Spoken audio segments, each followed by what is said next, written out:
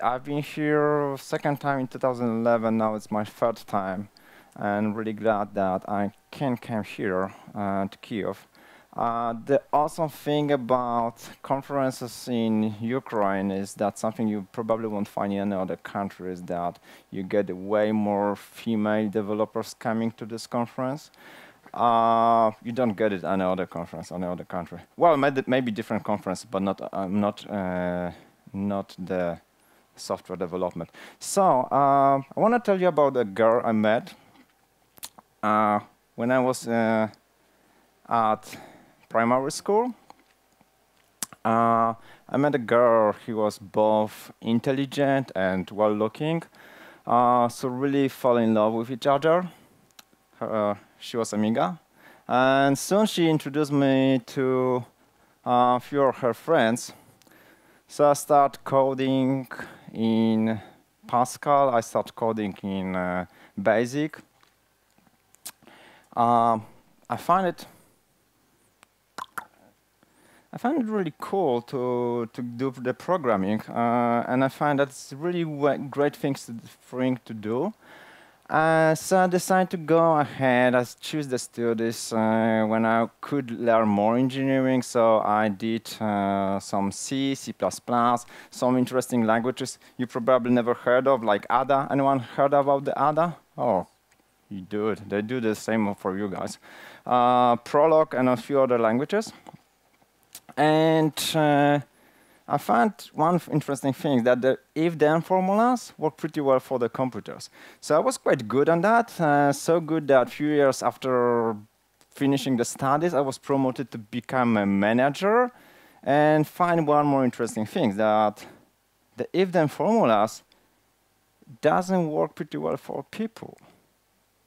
The thing that we can tell a computer what to do doesn't mean that we can tell people what to do, which was interesting. So I had a look that time at my 20 years of education and noticed that, oh my God, I have no single education on how to cope with people. I have no idea how to be a manager, how to live with people. So basically my skills were like, the same level of milking the cow, right? So I can do the presentation of both, managing people, milking the cow. So one of the things I learned then is that, and this is kind of my first leadership lesson I get, was that learning is a journey. Now I hear myself from this place. So learning is a journey, so it's not that you finish your education after the studies. It's not that you finish your education after primary or secondary school. You do this continuously. So I did that. I decided to go this way. I decided to switch from the guy that was just programming into someone who can manage project. So I became a project manager. Then I tried to become a coach, so I became a Scrum Master. I learned how to do that. I'm still learning how to do that. And basically, this presentation is to show you what I have learned. So you might find that's kind of obvious things I'm talking to you. That might be something you already know, but some of those items were really discovery for me. So right now, I'm teaching, helping companies. I'm working as an agile coach. I'm working as a trainer. Talking at the conferences. Organizing these events. I'm a coordinator of the local agile group in Krakow, and I'm trying to have fun as well with this. If you ask me how I'm doing with the project management, so I'm good in driving changes or driving anything else, is that I can tell you now that I'm trying to drive anything I find. Anything I find.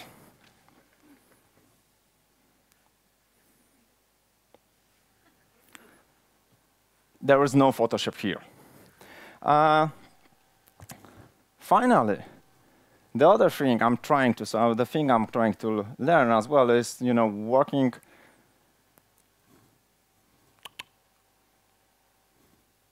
Working in extreme condition, under high pressure, and doing incredible things. If you need anything, just ask me how to do this. I can share it.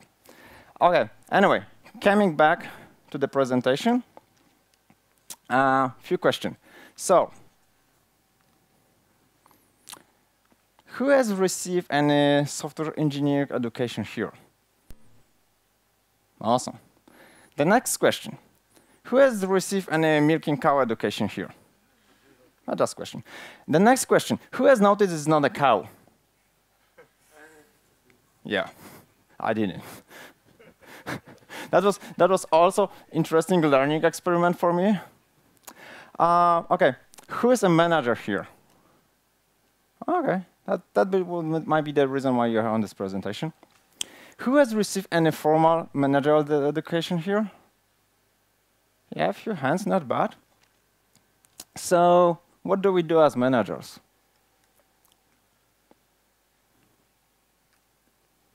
Anyone? OK. What does manager do in your companies? I'm sorry? Once again, sorry.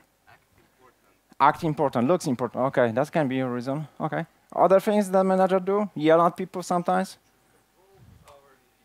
Empower the people. Nice, because we're on the RJ conference, so we know the right answers. Unfortunately, most of the companies either know that they are right answer, but they don't follow those answers, or they just don't know the answers. All right, next question. Think about now for a second how your manager structure looks like. It's something that way.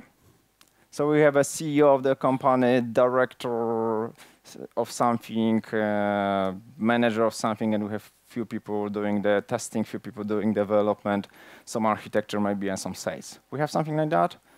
Maybe something like that? None of this? A second one? OK. So the one thing I want to show you is how we came to some of the behavior we have right now in the managerial. So something that you mentioned probably already, you know that we are fighting with some behaviors in management. But I want to show the history. The reason I want to show the history is that we usually can learn a lot of things from the history. So learn to understand how some of the behaviors came into the life. OK. So very first idea from the history is a hero, the one who saved the world. It can be any Egyptian, any Greek, any Romanian, or any Ukraine-specific hero. Basically, someone who came in, solved the problem, and leave, right? We have this kind of mentality still in most of the companies. So we need to have a hero that come in, save our project, and leave. Yeah? You've seen those guys before? Yeah, you've seen these guys before. So this is the mentality we have from our culture. 2,000 years of telling the myths about the superheroes who solve the problem. All right. So this is one thing we inherited from the culture. Second thing we have inherited from the culture. 1941 is a kind of important year for management. In that year, there was a train accident. 2 trains hit each other. There were 2 people killed, 17 people injured. And it was in the US. And the government decided to make an investigation and find out the reason for that, and find out the root cause and find a solution for that. So this guy, you know this guy? You should, because he made a very important document which basically we rely upon now, so almost 200 years later. So this guy is named George Washington. But it's not the George Washington, but just a major George Washington Whistler. And he came with the report based on the discussion with the team he has. Report on avoiding collision and governing employees. Really important things, because the facts that are in this report are still in most of the companies we have right now. So what he found, that we need to define the responsibility for each person. He introduced functional manager, 1841, guys. You don't know this report. We need to define regular reporting and lines of reporting. Again, something we probably know. Yeah, we've seen that before, right? We have this in companies, right? Just one person has the lines manager in the company. Awesome. You guys are all independent, right? Detailed instruction on timetables, which may you not have in your companies, but the last one, no change could be made without writing permission. We know that? No change to requirements can be made without the writing permission. No, we don't know. We haven't seen that before. Never, ever. So this structure comes into the picture almost 200 years ago as a result of this document. There's another guy you might not know either, Daniel McCallum. He was a president of another railroad company, and he created 6 principles of administration. And he wrote, first one, basically we need to split divide the responsibilities, pretty simple one. Second, if we have responsibilities, then we need to have authority. We know that, right? Next one. We need to know if people follow their responsibilities. We see this in our company, right? Next one. We must make sure that if anyone fails on his duties, we need to find out and correct this one. So now we create a system, and the goal of the system is to make sure that anytime anyone fails on his duties, we need to correct this one. So the system is perfect, and we need just to find the people who are wrong in the system and get rid of the wrong. Really awesome. So you guys have a mentality in the company. I mean, those guys, but we still have the same, right? We have a mentality that if anything wrong happens, this is because someone screwed up. There's nothing wrong around company, just people do screw up sometimes, something. Okay, how are we doing for time? Pretty good. Okay, next thing. Pretty cool one. Those information should not embarrass or lessen the influence of your manager. We've seen this in your organization. We should not provide the information about the product or about the project in the way that your manager feels embarrassed. Awesome. Really good. Finally, the system is designed this way that we find out who is guilty and punish this person. Really awesome. So we start from the top of the organization, at the top of the structure, and we go down below to find the guy who is guilty. Again, this is half of the 19th century. This is mentality that prevails in our system. The next guy who added another brick to this idea is this guy. You know that? You know this guy? Frederick Taylor, father of scientific management. And the thing he said, we need to enforce process on people so they follow the rules to be effective. And now we know what the managers do. Managers are enforcing. So they are defining the process and enforcing this process on people. Again, movie that we see too much often in our companies, right? We have manager who has mind, and you have stupid people who do the job, right? Awesome. This guy, who know this guy? Mr. Ford, right? So this guy created a factory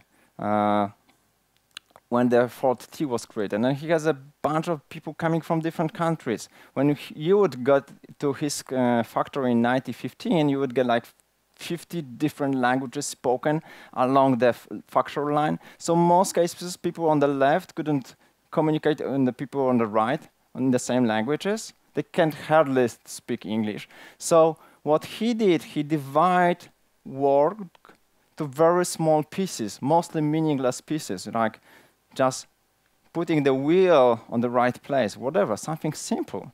And people have no idea why they are doing this, but they have a very simple task. What Henry Ford was saying is that I just need to have a hands. unfortunately, there's also some people going with these hands. So if you look at this, there's something we came up after 200 years or after 100 years. Henrik Ford was 2015 in his factory. And we are in the same place with often in our companies. So again, so we will think about this. If you think about how we can change it, if you think about what is the value, where's the value? If you look at the at our structure of the organization, you think about who is working here, who is adding a value here. Where are those guys? At the bottom, right?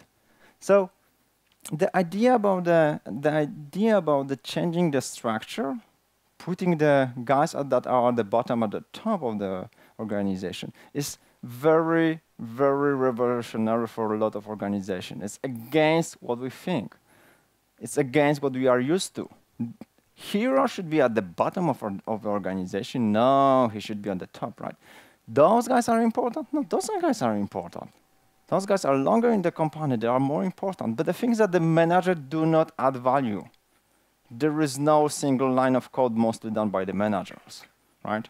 Unless they play the developers and the manager at the same time. But manager do not add value for your customer. So if you start thinking about this, those guys are important. Now we start questioning what those guys are for. What the hell they should be doing here? And here we come to the idea of the servant leadership. Those guys should be helping the team to solve to deliver value. So my definition of leadership is to achieve a common goal. So it's not making other people. It's not that I force you to do to achieve that. It's not my goal. It's not about achieving my goal. It's achieving our goal. And I'm helping you to do that. That's my definition of leadership. And I tried to find out what are the elements, what are the parts of leadership. There are different practices, but I try to combine them into the three principles. So more think about this more like a goals, ideas that you can focus on. So they are kind of interdependent. High level, I will try to get a little bit into each of them and give you some more examples on that. Okay, the very first one. So let's do a simple exercise. I want you guys to stand up for a second. It's a stand-up conference anyway. You too. I know you have a laptop. That's more difficult. Now, guys, look at me, and I want you guys to raise your hand high above your head. Now, those guys that have a hand like here, ask the guys next to you what I have told you. What did I tell you? About the head. Yeah, about the head, right. So you can sit down for a second. There is a proverb, words teach these leads, right? So I mean, you can talk a lot as a leader, but before you start showing desired behaviors yourself, there is no chance that your company is going to change, and nothing is going to change. If anyone has a kids, they really know that. No matter what you told their kids, they're going to copy your behavior. They're going to mimic your behavior. And that's a disaster for the parents. I know that. Self-experience. So first, if you want to have some behavior, show them. Next thing is that the fact that we spend like last 20 or 30 or 40 years with us doesn't mean that we understand ourselves. So next thing is to try to understand what are your drivers, what motivates you, what is important for you, what are your strong skills, what are your weaknesses, right? Try to think about yourself before helping others, before trying to solve your problems, company problems. Try to understand yourself. And then develop yourself. Rather, focus on your skills, rather focus on your talents, the thing that they are strong in you, rather than trying to fix everything that you think that sucks in your case, right? So focus on the thing that you think you're great and make more of them. Try to, instead of fixing the problems you have, instead of fixing that there are some things that you are missing, try to improve the items that you're great on. Remember about this, the leadership is a skill you need to learn. I'm pretty sure that there are some people who just born with the Java programming abilities, and probably there are some people who just born with the leadership abilities. Most people don't, and if you don't practice that, there is no chance you will be good on that. So when you're working on yourself, then you can start working with other people. The thing is that we're not managing people. We're leading people. We're helping them solve the problems. Like you said, we are empowering them. We can manage things. So it's not about we cannot manage anymore because we are agile. We still manage. We manage project, we manage product, we manage risk, we manage plenty of things. You don't just manage people. So there is a difference between leadership and management, and every organization needs both. Most organization has too much management and not enough leadership. But sometimes on the agile wave, we get too much leadership and not enough management in some companies. Next point you need to work on is to try to understand others. So instead of assuming that you guys are the same as I, if I'm working with you as my team, I'm trying to understand what is motivating you, what is important for you, what kind of skills you have, what kind of talents, how you want to develop. If you have a team of 5, 6 people, have a one-on-one with each of the person, and not one per year, but one per month, one per week, just have a quick conversation with those people, understand what is behind them, what kind of problems they have. Before you start helping them, try to understand what are the real problems. So try to understand them. The next thing is that you need to have a basic, simple assumption. If I'm okay, you're okay. So if I don't need to be motivated by my manager, how many of you need to be motivated, by the way? Oh yeah, we have. You need to be motivated, really, guys? You need your manager to motivate you? Okay. I'm learning something new here. That's my learning progress as well. So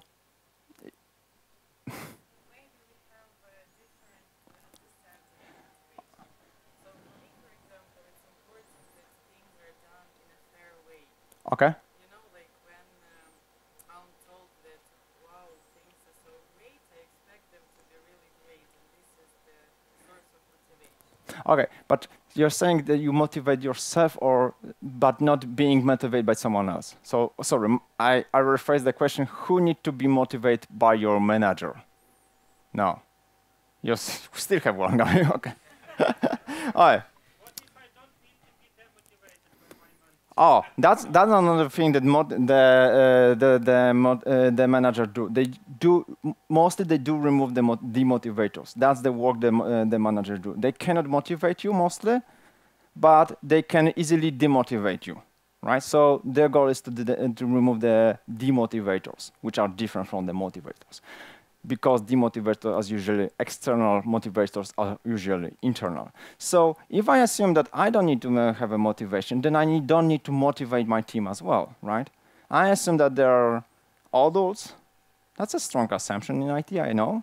But yeah, I assume that those guys are adults. They are experts. They're capable of doing the job, right? And this came to the next point, is that we're doing for time. We're doing great. The next point is that you need to let people do the best they can. So again, we know that we're working with experts, and your job is to remove the impediments, remove everything that blocks people from doing their job. Last but not least, when working with people, you need to network. I noticed that this is something really seldom stressed out, either during the events, conferences, or even during the when you try to get a new job, right? Whoever came to the review during the job, trying to get a job, and was asked about your network, or maybe during your yearly review of your progress, who of you was asked if you get new connection during that year? Anyone? You were asked. So who has maybe ask it differently, because I see the confusion in your eyes. Okay. Who has a yearly review, kind of performance review in the organization? Oh, yeah, some of the people. Okay. Who of you guys keep your hand up, because I need to see how many hands go up, down. How many of you were asked during your last performance review about your new connection you made in your business? Keep your hand up. Okay. Okay. That's my. Oh, there was one person there, and we need a picture of this guy. All right. So the networking is. I mean, you don't need to know everything. You just need to know the people who know these things, right? So one of the things that is not being perceived yet in our industry is who I know, who I need to go to ask the question. And this conference is a great place to meet people who know the answers. So instead of you finding out the answer again, you trying to reinvent the wheel, you will go to some people who are here and ask them the question, either by email or whatever other means. So my suggestion for this point is that you should not leave this conference at least without the 5 new people you met and you make a connection with. It's not just LinkedIn or business cards exchange. It's more like creating a connection, knowing what they are good at, how they can help you develop yourself. Okay, so 2 points. First, work on yourself, then work on cooperating with other people. Finally, is stop improving the process, try to improve the system. So anyone at this group has ever convinced your grandma that you don't want to have another supper or another meat or whatever? Anyone here? You really did convince your grandma that you don't want more? You just oh yeah, we have one person. Awesome. Awesome. You go to marketing now. You were saying? I just ran away from her. Oh, that's not convincing. You just fix the problem. Okay, so you just escape. So we just don't want to be changed, right? Again, this is about this I'm okay, you're okay syndrome. So if I don't want to be a change, why should I change you, right? Stop changing people. Stop thinking, yeah, I need to change those people. Oh my God, those guys are so stupid. I need to change them. Oh my God. This is something we always find in any conflict is, I know what's your problem. I will tell you what's your problem. I know how you can fix it. I can tell you how you can fix your problem because the problem is on your side always.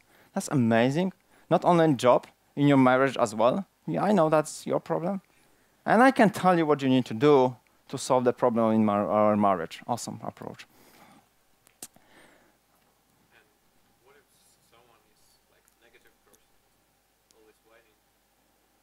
What do you mean by that? So like criticizing? Meaning trying to see only bad things in what is happening. Mm-hmm. And that demotivated me. So I would say 2 things. First of all, coming back to that people differs. So some people just focus on different items. And sometimes you don't want to have a fully hurrah optimistic team because you may not notice when you get too deep into the shit by that, right? You will see that, whoa, now it's a problem. So we need sometimes those kind of people, right? If we are demotivating, then just start asking why this guy is motivating. So try to talk with this guy. And again, we treat those guys as the people. He's okay, I'm okay. So what do you think happens when you say something on that about this project or say something like that on the team forum? What do you think? What is the reaction of the team? How do you perceive that? So try to talk and understand what is the reason. Maybe they are scared about the change. Maybe they don't feel secure, or maybe it's just your kind of, you know, their behavior, so they want to be a kind of star, again, the hero. So I'm playing always the guy who is making a comments. I've seen a picture today that the output of the programmer is some code and the sarcasm as well is a side effect for programmers. So you need to understand the specific person, work with this person, find out the reason for that, right? You are not supposed to change him. It's his decision if he wants to go, right? There is a, you know how many psychologists you need to change the bulb in the ceiling? Just one, but the bulb need to want to change, right? So again, you cannot force people to change. They need their cautious decision if they want or not. Yes, I mean you can invite, show him the options, show him the consequences. But again, I treat them as adults, and I make him the decision. Even sometimes you might say, you know, those are the consequences. If you are not a team player, if you don't want to play according to our rules, if you don't want to follow our values, for example, you are cheating, it happens, right? People are cheating, right? So those are our values, and those are your values. So if you don't like our values, then we cannot work together. But again, we play this as adults. I'm telling you the consequences of your deeds, and it's your decision if you want to either play with us or you go to another sandbox, right? It's your decision again. But you're not changing people in the meaning that don't force people to change. And again, like Craig said today, change the environment. So change the system around them. I will be talking a little more about this tomorrow during the beer game simulation. So we'll be more talking about the system, how the system force some of the behavior of people. So if you want to hear more about the systems, come tomorrow for the workshop. It's 3 hours workshop, I know, but it's a really fun game. And we'll be, you know, delivering beer mostly. But we'll be talking also about some consequences of that, of the system, not of the beer, which might be another discussion today. Okay, next thing I noticed for the leader is to create a vision. So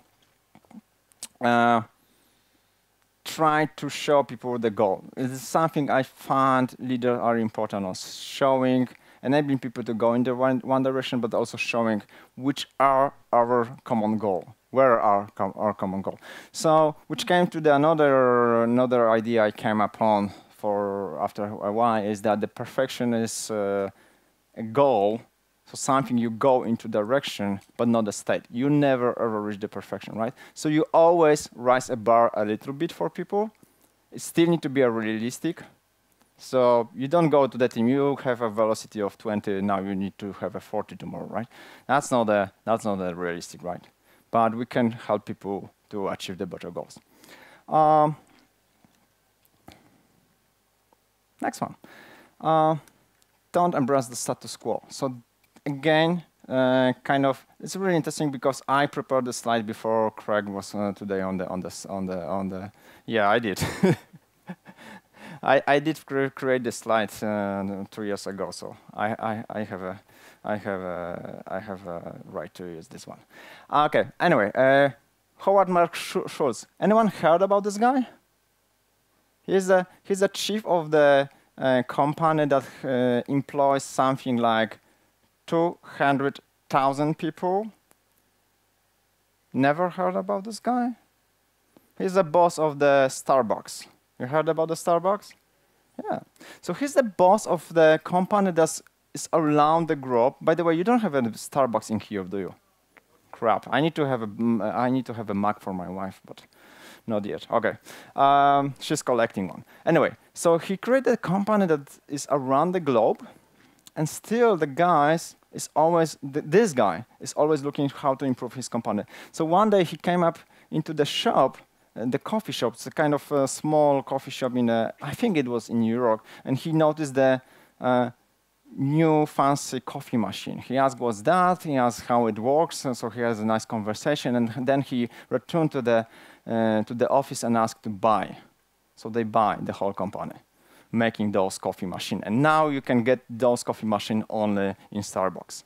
So he's not just he's not just telling people what to do, but he's also looking for the change himself, right? He go look for what the competitor do. How many CEO do that? How many CEO go and try what are the different products of our companies or of our competitors, right?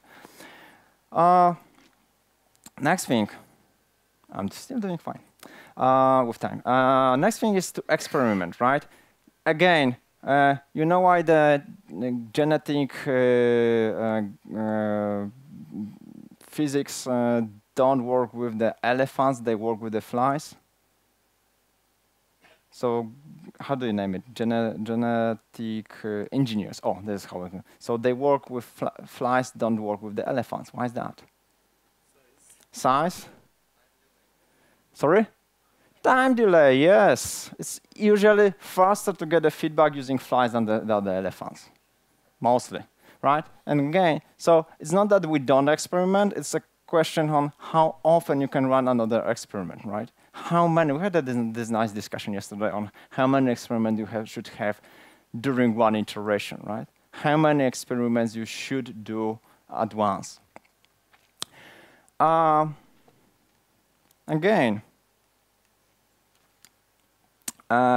Again, this slide was before Craig Lerman's presentation. I know you don't believe me.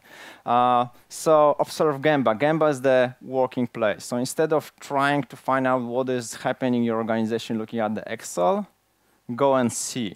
So find out what are the root cause, find out the reason. So go and see what is happening. It's way easier to do this in manufacturing because it's way easier to see part of the car. It's more difficult to do this in software. That's why we work so much on the visual management, right? So that's why we try to put so many information on the walls, because there's no other way to know what is happening. And creator of Toyota system, Tachi Ono, said that data is really important, but I do care more about the facts. So Tachi Ono was not taking care much about the process or whatever was written down. He was looking on what is happening, what people are really doing, how they behave. So Tachi Ono was famous for the Ono cycles. So what he did, he take one of the engineers, he drew a circle on the ground in the factory, and he said, "You stay here," and he leaves. So the guy was like, 4 hours later, Tachi Ono comes back and, what you just noticed? So, you know, we have a flow of the materials from here to here, then we are screwing some screw here, and then let's go. Okay. And the Tachi Ono leave again, right? Coming again after 4 hours, he asked, what did you notice? You know what? Those guys are taking this heavy stuff from transporting this from this point to that point. So if you move those two machines close together, we don't need to waste so much time on transporting. And these guys seem to be left-handed, but he has a box with all the supplies on his right hand. So we move the box on his left hand. Then he can do this quickly because he don't need to do this, right? Like kind of dance for him, right? So when you start observing what is really happening, then you notice how you can help people, right? You don't get this from Excel, never, ever. 5 minutes and final observation. I'm on track. So I give you a lot of ideas what you need to try. And it can be a little, oh my God, I want to be developer again. I don't want to be a leader now. The good thing is that you're not supposed to do everything at once. Your job is to make sure that the leadership happens. So what I would like you guys to do now, before I finish the presentation, think about from all these items I told you, so different ideas, pick one which you think you can implement in less than three months from now. Think about it for a second. Just one.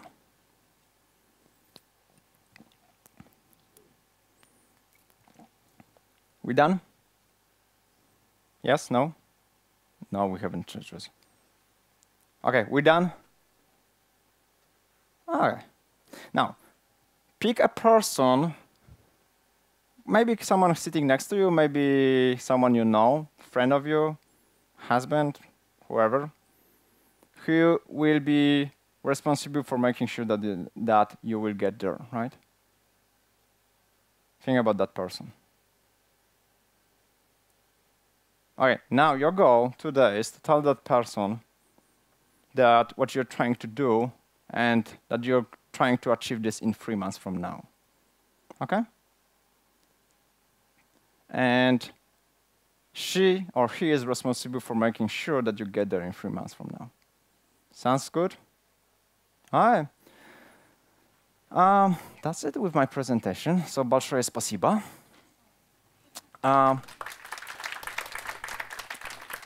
Yeah, I'm going to upload those slides. So this is the presentation I did for the first time 2 years ago. And looking at the slide, I decided to make a little tweaks on that. So I'm going to update this presentation and upload it to Procognita website. OK, questions?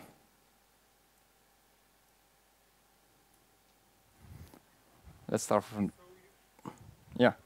So previously you was a developer? Yeah, so I tried different skills from the developers, quality engineer in the meaning of the quality, not the testing, project manager, scrum master, so different one. Yeah. And now you are more like a manager?